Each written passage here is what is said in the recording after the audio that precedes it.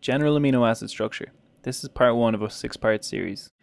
The aim of this segment is to produce 3 generic amino acid backbones from the components of the model kit. Step A. Prepare the 3 parts of the generic amino acid. Take a tetrahedral carbon and insert 2 grey bond tubes. This is the alpha carbon.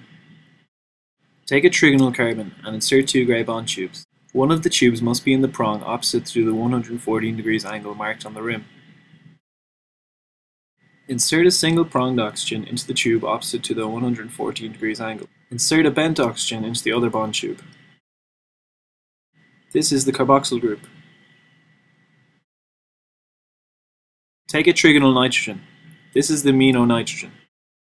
In step B, you will fit the carbonyl double bond within the carboxyl group. Take 2 translucent double bond adapters and insert the prongs into each end of a grey bond tube. This is a double bond. Fit one of the dimples from the double bond into the hole in the side of the single pronged oxygen. Fit the other dimple of the double bond into the hole on the side of the carbon of the carboxyl group. You have now formed the carbonyl double bond within the carboxyl group. In part C, you will complete the generic amino acid. Insert the amino nitrogen prong that is opposite to the 114 degrees angle that is marked on the rim into one of the bond tubes of the alpha carbon.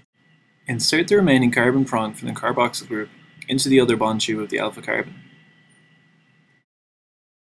In step D, you will adjust the bond angles of the generic amino acid.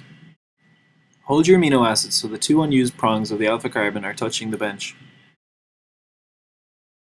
Rotate about the bond between the alpha carbon and the carboxyl carbon, so that the bent oxygen with the free prong is on the left and the carbonyl double bond is on the right.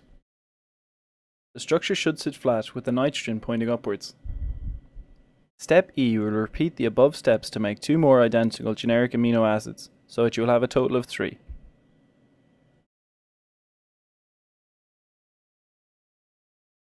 In the next segment, you will create a tripeptide with peptide pseudo double bonds.